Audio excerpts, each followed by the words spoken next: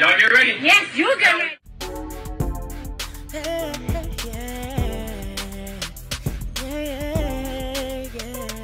If you want the latest news in the streets, join us and tune in for the tea. Breaking news with integrity. So tell your friends and your family. It's the Lovelyti TV show, bringing you good tea and good vibes. It's the Lovelyti TV show. Be sure to share, like, and subscribe.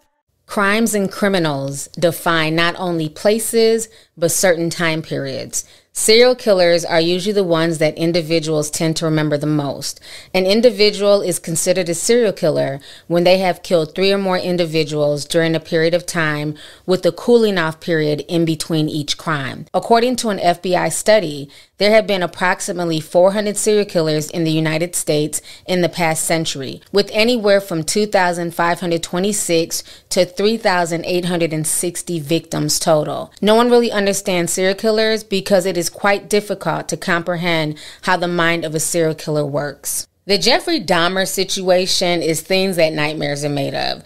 It's a truly horrifying case when it comes to American serial killers.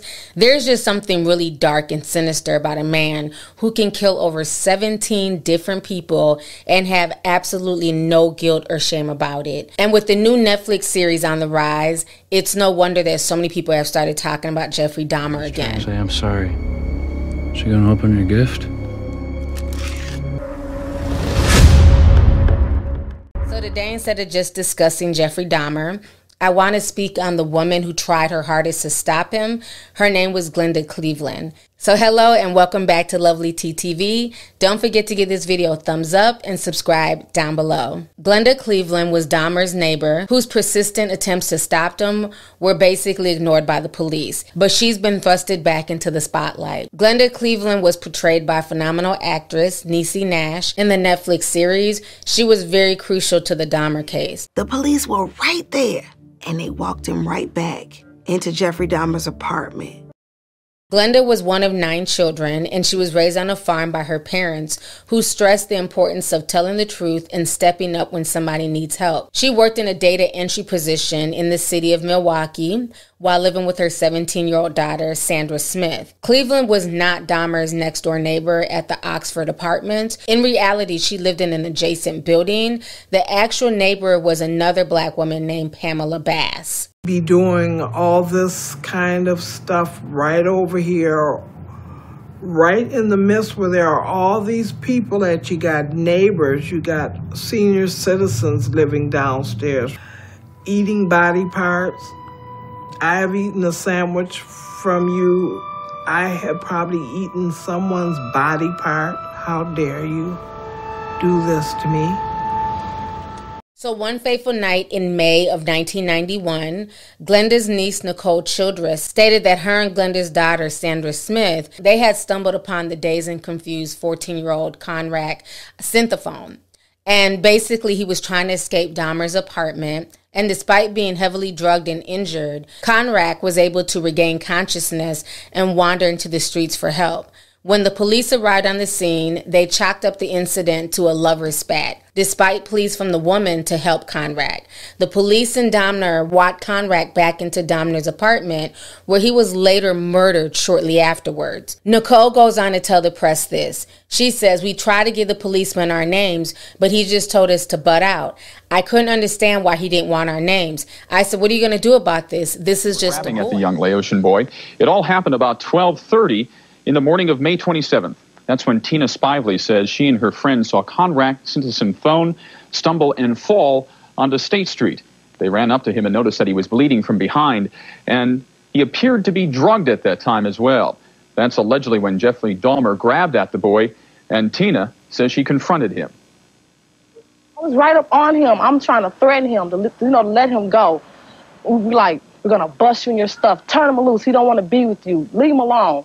And then my cousin was like, just get out of it. It's none of your business. I said, but still, he needs help. I said, look at him doing like they gave him some dope or something. Spivey's friend called police. By the time they arrived, Dahmer had allegedly carried synthephone to this alley just off the 25th and State. But Spivey says the 2 officers quickly asked them to leave. Unlike the Netflix series, Glenda was not present when her daughter and her niece found Conrad. When Glenda was alerted about the incident by her daughter and her niece, she went on to call the police station. She called numerous times and she tried to get more information, find out what happened to the young man, and she was met with nothing but resistance and dismissal from the police officers. In the now infamous phone conversation, you can hear Glenda Cleveland basically inquiring to a police officer about investigating Dahmer. Glenda called again later on that evening, and police officer John Balzerac answered, and Glenda's concerns were repeatedly dismissed by him. He also reassured her that Conrad was a mature adult and that the altercation was merely a fight between a gay couple. Hers was the voice of insistence, the voice of concern, the voice that fell on deaf ears. Tonight, Glenda Cleveland relives the frustration of being shut out by a police operator as she insisted the person being beaten was a child. When I say what I have to say and I know it to be true, I don't feel that I have to constantly keep repeating myself. And I think that can be said for everyone. Glenda Cleveland remembers the day Conrad died, remembers the police assurances that everything was okay. Did you start to doubt yourself? I must admit I did. I did. But do you feel they let that boy down that night? Yes, they did. Yes. Yes, he was definitely let down. He was let down as low as he could get. And that was to his grave. He can't get much lower than that. Now, if the police would have taken Glenda's concerns seriously, they would have known that Jeffrey Dahmer had actually molested Conrad's older brother prior to the incident, but they refused to listen to her. Later on in the same year, Dahmer was arrested, and he was arrested after he met a man at the bar and invited him over to the house. The man's name was Tracy Edwards. Fortunately for Tracy, he was able to escape Dahmer and call the police. This was what ended Jeffrey Dahmer's murdering spree. Tracy Edwards reported to the police that Dahmer had kidnapped him and made death threats at his apartment. The officers returned Edwards to Dahmer's apartment, even though they really didn't believe the story that he was telling them. The officers nearly believed Jeffrey Dahmer when he calmly explained that everything had been a mistake. However, while digging through his room, they found Polaroid images of several bodies, and that is what led to Dahmer's capture. Following Dahmer's arrest 5 months later, the Cleveland police contacted Glenda. She was given formal honors by the Common Council and the county board and celebrated by a local women's group, and even the Milwaukee Police Department also gave her an award. Reverend Jesse Jackson came to visit and speak with her, telling reporters at the time that the police chose the word of a killer over an innocent woman. In spite of all the attention, Glenda just wanted to get back to normal. It was a statement that she had repeated to many reporters that showed up at her door asking her about Jeffrey Dahmer. She ended up returning to her data entry position until her retirement and helped her daughter take care of her children. In what is seen as a touch of irony, it was the Milwaukee police officers acting on a citizen's tip who entered Cleveland's apartment only to discover her body on the floor. Neighbors had become concerned after not seeing her for a few days. The medical examiner's office ruled that it was a natural death caused by heart disease and high blood pressure. Glenda Cleveland passed away on December 24th, 2010, at the age of 56. And even though Glenda is gone, her legacy is still very evident. Actress Niecy Nash, who played her in the Netflix series, had a lot of great things to say about Glenda.